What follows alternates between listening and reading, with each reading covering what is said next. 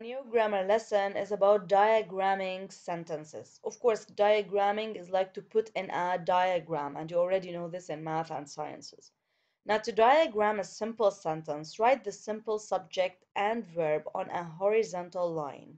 As you can see, the simple subject, the new computer arrived yesterday. Where's the simple subject? Computer. First of all, I put the slash before the verb as usual. And then I look before the slash for the simple subject. Computer is the simple subject. I write it on the horizontal line.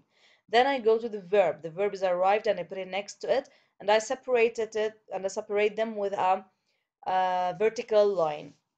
After that, all the adjectives and adverbs or any other words, I put them on the slanted line. So the article, the adjective, and the adverb here. Okay, that's an article, new is an adjective, and yesterday is an adverb. As for when there's a direct object, place a direct object on the same line as the simple subject and the verb, separated from the verb with a vertical line also.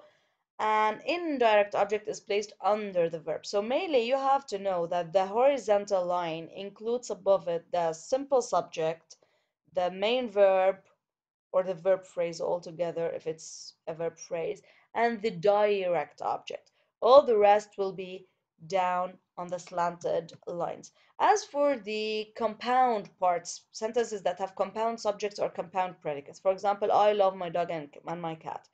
I is the simple subject, verb, simple predicate, or it's written on the same horizontal line.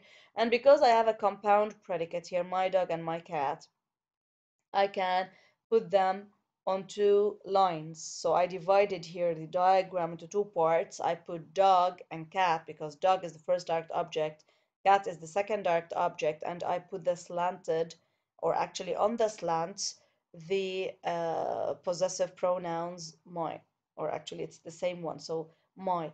Here in the middle, the conjunction and. Same goes for here. If the subject is a compound one, I put the simple subjects, one on the top and one on the bottom line, but both have the same or share the same verb and the direct object.